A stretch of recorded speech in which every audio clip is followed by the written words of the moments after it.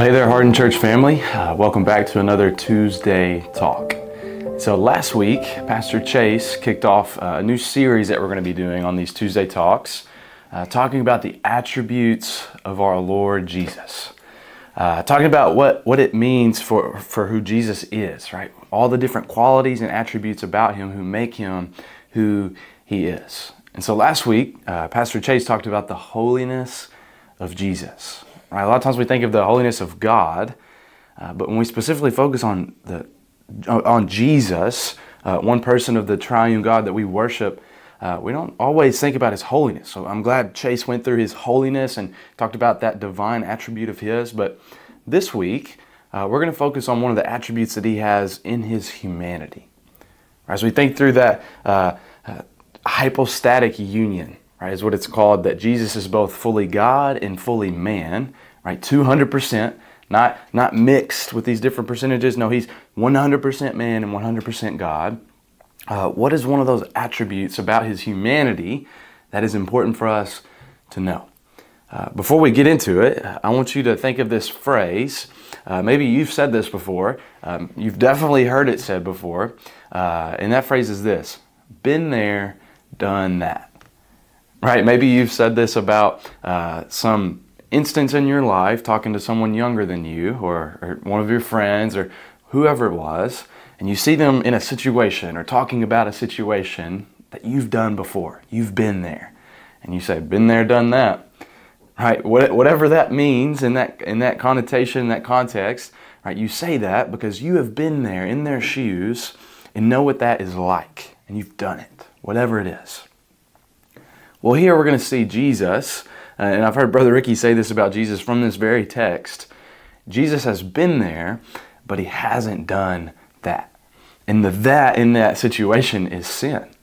Right? In Hebrews chapter 4, verse 15, the writer of Hebrews says this: "For we do not have a high priest who is unable to sympathize with our weaknesses, but one who in every respect has been tempted as we are, yet without sin."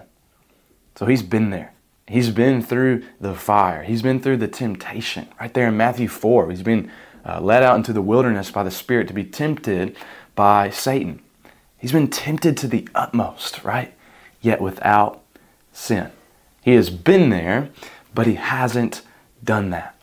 You see, when we say that to people, been there, done that, we offer them some advice. We give them some different ways that they could do better in that situation than we did. Or sometimes we just do it in mockery and we laugh at how bad they handled the situation. But that's not the case with Jesus.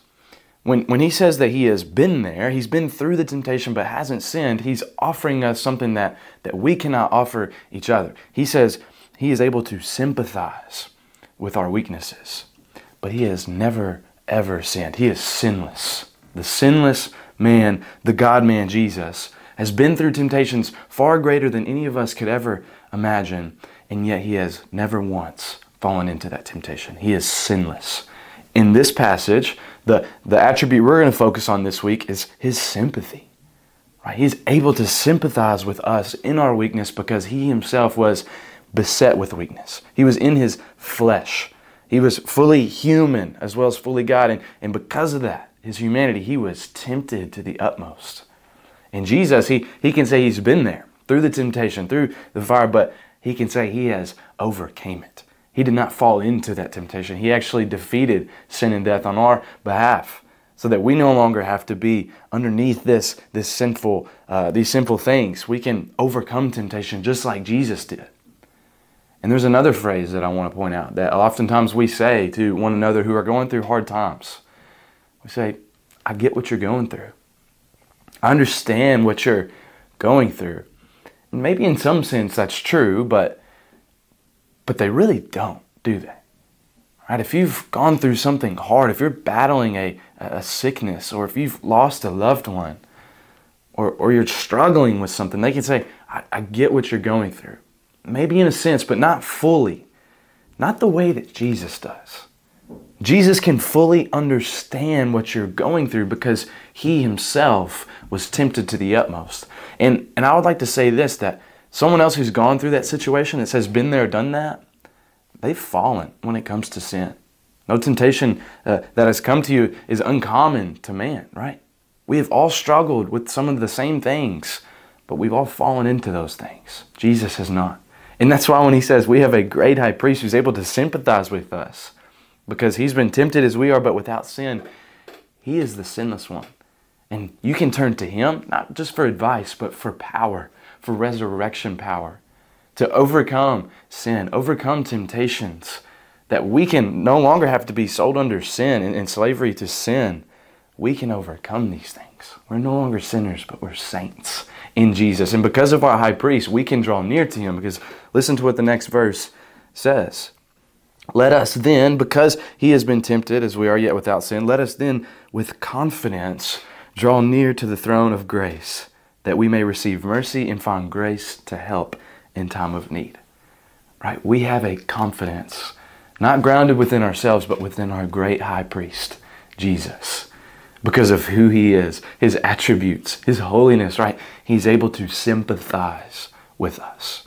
And because of that sympathy, he says, I truly know what you're going through. Come to me and I will help you overcome this. I will give you the strength to overcome this if you will just come to me. So Harden Church family and whoever else is listening to this, I pray that you don't lean on your own strength, on your own understanding.